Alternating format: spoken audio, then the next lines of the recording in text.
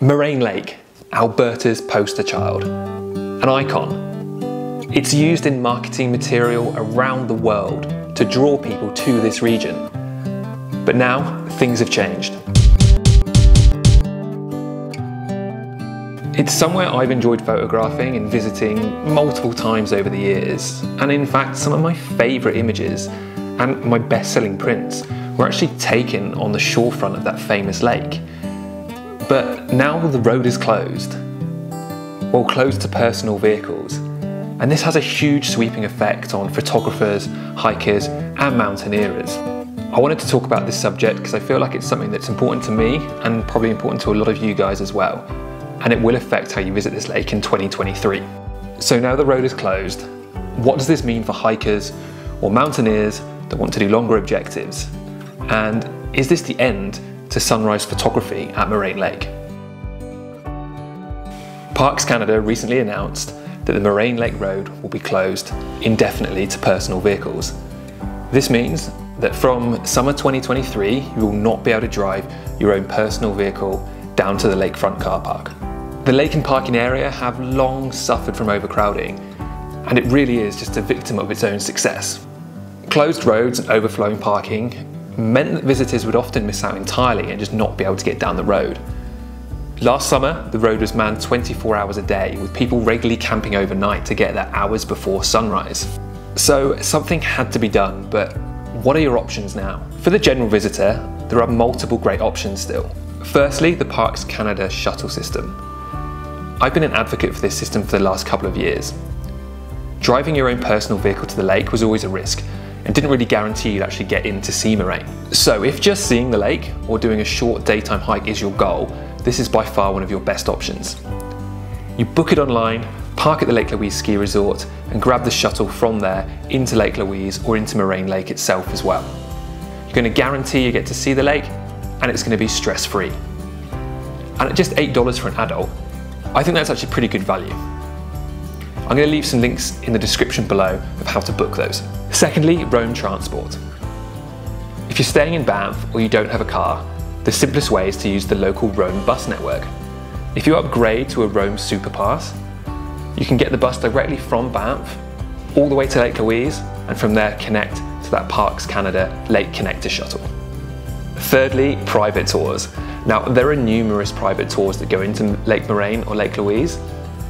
They go from just offering transport to having fully qualified guides on board. So great options for a stress-free trip, or if you want to get a bit more out of your trip and learn a bit as you go. And again, I'll leave a few links below in the description if you want to check some of those out. Lastly, cycling. The road is still open to cyclists, but you will have to contend with pretty heavy bus traffic. And it's 15 kilometers each way with about 400 meters of elevation change, so it isn't an easy ride.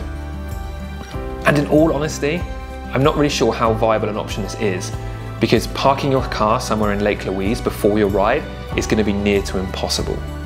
The bad news is at the moment that those shuttles only run from 6:30 AM until 6 PM, meaning apart from maybe the very end of season, you're going to struggle to get there before the sun comes up if photography is your aim.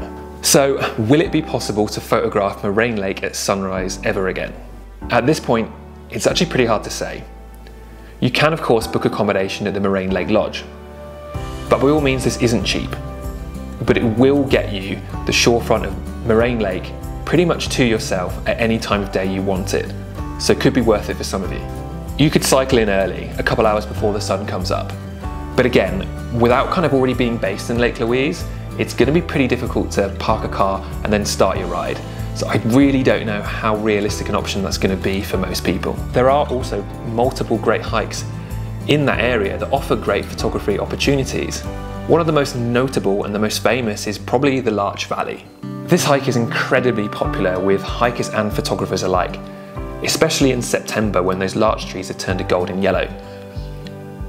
But sunrise images of golden larch trees reflecting in mirror-like lakes with frosty foregrounds might be something that's just too difficult to get now.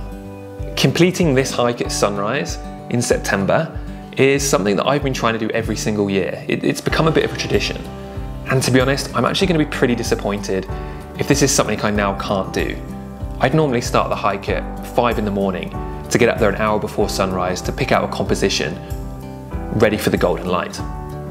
I know this news is going to be a huge disappointment to anyone wanting to photograph the area or any hikers and mountaineers wanting to complete those longer objectives, but I do feel like something needed to be done.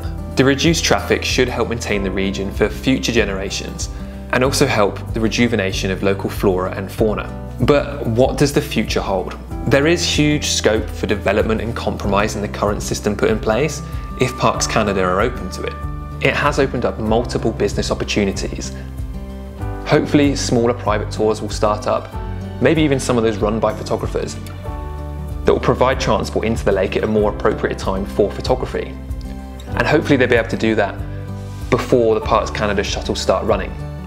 It will just be a case of Parks Canada allowing it to happen. So fingers crossed, hopefully it won't be long until we can enjoy shooting at the lakefront, watching the sunrise over the Valley of the Ten Peaks as they reflect in the turquoise waters of Moraine Lake below.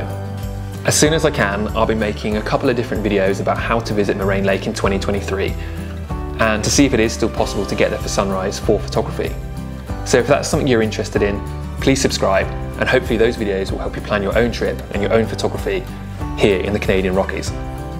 If you have any questions or any opinions on this matter, then please do leave them in the comments below and I'll do my best to answer any questions you have.